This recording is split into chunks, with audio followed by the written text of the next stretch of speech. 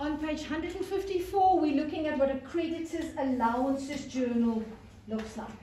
Now, guys, anything can happen when you trade with a company. Let's say it's us and Simba.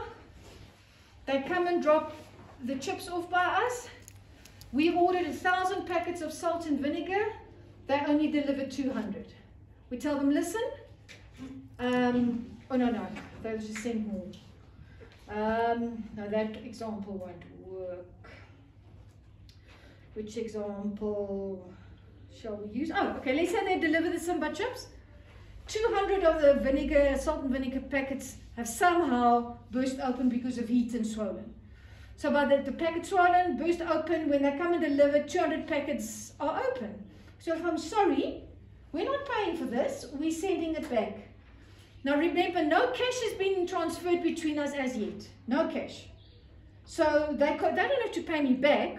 All we do is we decrease our account. And that's what we do in a creditor's allowances journal. Quite often, if two companies trade lots of times, monthly, daily, whatever, the one company would tell the other one, because you are a loyal customer, we'll give you trade discount. And then sometimes they forgot to put the trade discount through. So what do I tell them then? Listen, you forgot about my discount, please. And then via the creditor's allowances journal, we notify them of that discount, and they send me a reply and say, fine, and I know that I pay them 10% less than I was supposed to pay them. Now, a creditor is a liability. Liabilities normally increase on the credit side. Now, I'm going to ask them, decrease what I owe you. So then you normally debit a liability. And that's why the document that we use in a creditor's allowances journal is a debit note. That's the document, a debit note. We write out the debit note, so we use our own numbering system. There's no problem there. Okay, so the document when it comes to creditors' allowances is a debit note. You can read through what they write there on page 155 at the top. I want to go and have a look at the format of a creditor's allowances journal. And it looks exactly the same as a creditor's journal. This will just be a creditor's allowances journal. Now I want to do one with you that you can get an idea on how it's done. We're going to do Fin 29 together. Okay, so pencils, pens out. Let's do Fin 29 together. It is the Creditors Allowances Journal of Top Shape Stores for the month of June. Let's see. Remember, it's not to say all the transactions they give us have to go in there. You've got to go and read. First transaction. Merchandise to the value of 180 Rand and incorrect stationery worth 40 Rand was returned to Mkhize suppliers as it was not according to sample. Debit note 001 was issued. Your keyword, debit note.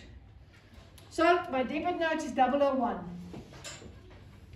This happens on the 2nd and I'm returning it to Mkhize. Who are they? Mkhize suppliers.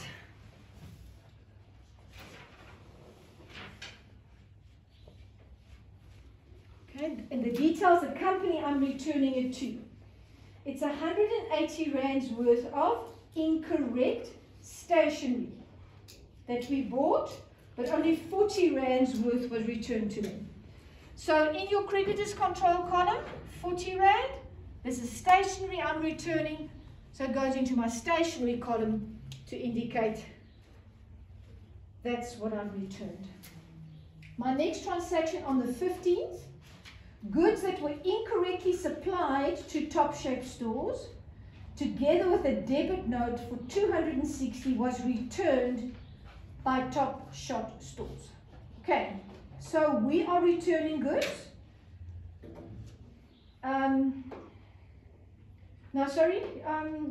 The goods were incorrectly supplied to us. So we send a debit note. Our next debit note is 002. This transaction happens on the 15th. We're sending it to Top Shape, no? Top Shot Stores.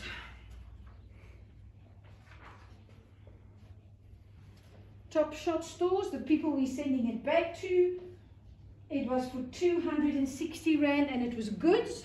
That's the same as trading stock.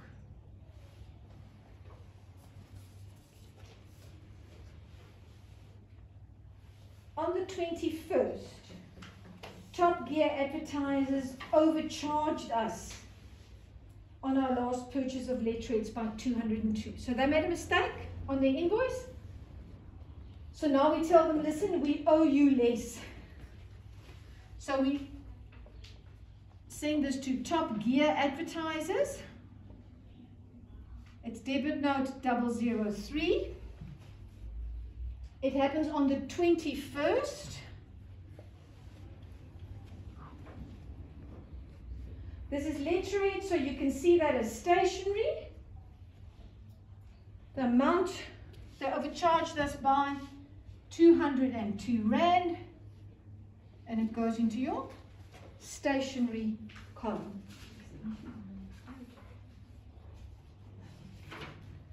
And all you have to do is total them.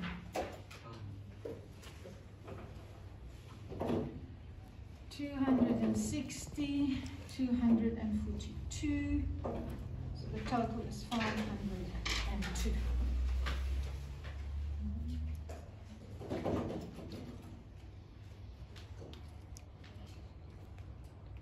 Right guys, any questions? You've got to read through the transaction, look for your keywords. See if I'm issuing invoice, if I'm receiving an invoice. Is this a debit or a credit note I'm busy with? Place it in context.